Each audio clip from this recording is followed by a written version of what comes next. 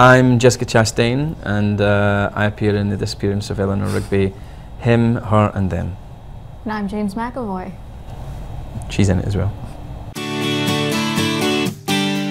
Do you know those old, doesn't do it anymore because he's not on the E! Channel, but like the Howard Stern show?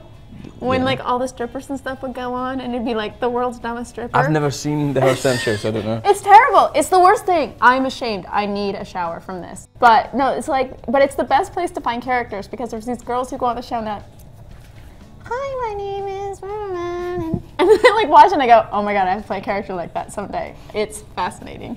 Mr. T has got a home movies sort of people falling over and hurting themselves TV show back home. I think it might be called Mr. T's World's Biggest Fools, right? There's nothing more terrifying than an inflatable waiting to wreak havoc on an innocent passerby. And I love that. Yes! Well guilty about that. I'm so happy. People falling over is funny, especially children. You know what? I think I took that not everything has to be so serious all the time. That, you know, especially even when in some difficult scenes, the lighter the approach is, the freer the scene is. Hey, Rigby. There's only one heart in this body. Have mercy on me. Fearlessness, because she's fearless. And that was sort of great to be around, actually, for somebody who, you know, my God, you know, the whole world's looking. I know that's the same with every actor, but you know, you're such a well-known person now as well. I mean, but yet fearless and never feeling like you had that weight on you, and that's sort of incredible. Thanks, James.